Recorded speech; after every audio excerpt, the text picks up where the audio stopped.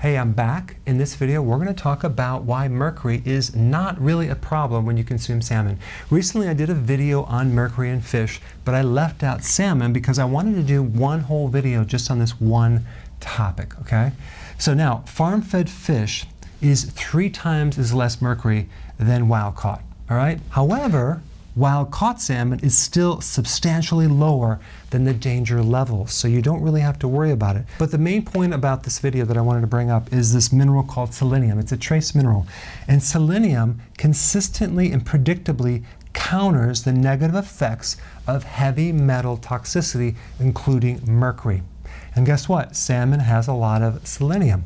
What happens is the enzymes that protect your brain and your nervous system are selenium dependent, okay? And what happens is mercury tends to lock those up and not let those work.